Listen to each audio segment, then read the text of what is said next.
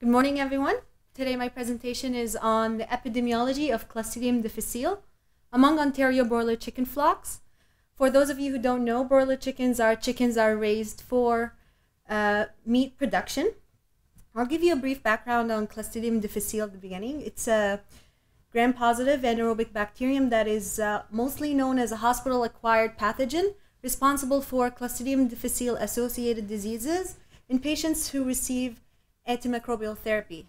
The antimicrobials disrupt the bacteria, the balance of healthy bacteria in the intestine, causing Clostridium difficile to grow and produce toxins that lead to disease. Strains that produce toxin A and B, or both of these toxins, are capable of causing disease in humans. People become infected with this disease when they touch contaminated surfaces and they touch their hands to their mouth. Or in a hospital setting, the infection is spread by healthcare workers who use the washroom and then don't use proper hand washing techniques afterwards.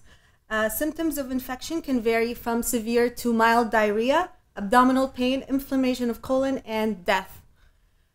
Recent studies have shown that there's an increase in the number of community-acquired infections, and that led researchers to speculate to whether as to whether the infection can be spread from food or animal sources, and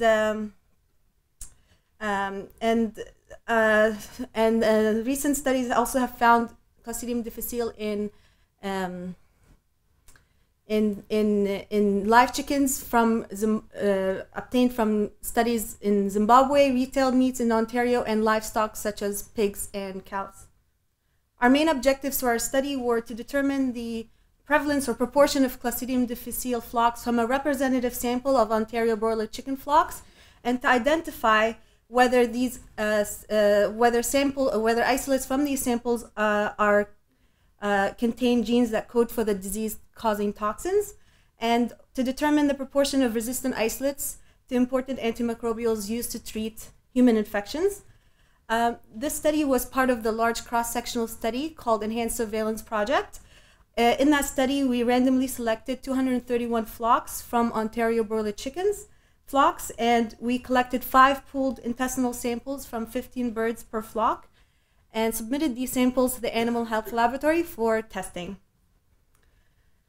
We found that 7% of flocks were positive for Clostridium difficile in at least one sample, and we also found that 70% of the isolates we recovered carried genes coding for toxin A or B.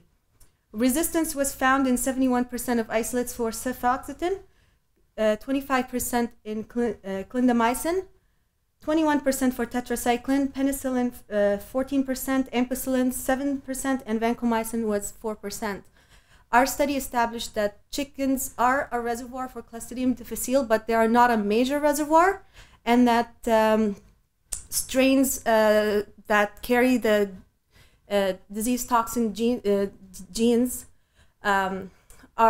could potentially pose a risk for animal-human transmission, and that the resistance in the isolates could potentially have an impact on future treatment and duration of infection and severity. In conclusion, I'd like to thank my advisor, Dr. Michelle Guerin. I'd also like to thank all my committee members, Dr. Scott McEwen, David Pearl, Georgia Slavic, and Andreas Borker for all their contributions to the project, as well as project funders OMAFRA, Animal Health Laboratory, Poultry Industry Council, Chicken Farmers of Ontario, personal funders, and collaborators on the project. And thank you for listening, and I'll be happy to answer your questions. Thank you.